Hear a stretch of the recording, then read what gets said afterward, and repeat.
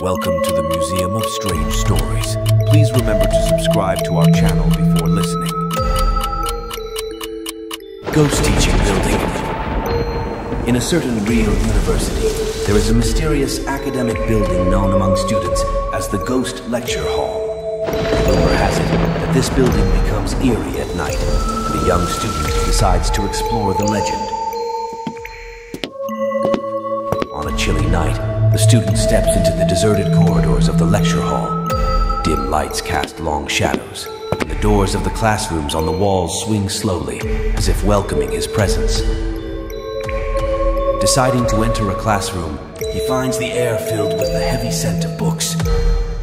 Outside the window, tree branches sway gently in the wind, and the desks and chairs inside the classroom emit faint sounds, as if narrating ancient tales.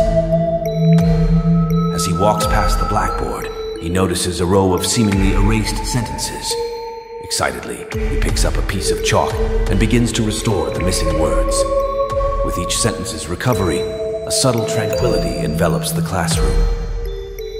Suddenly, the sentences on the blackboard change on their own, revealing an ancient incantation.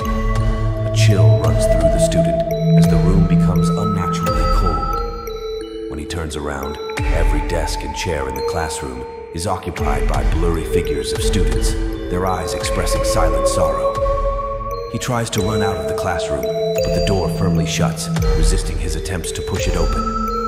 In this moment, the students inside the classroom begin to chant softly, their mournful song echoing through the space. The student feels an invisible force guiding him, making it impossible to escape this ghostly entanglement. Finally, he is guided to a dark corner behind the classroom, where an open door appears before him. Stepping through the door, he finds himself in another dimension, witnessing a tragedy from the school's past. The student realizes that these lost souls release an indescribable sorrow, and he will forever be entwined with the history of this campus, becoming yet another eternal spirit within the Ghost Lecture Hall.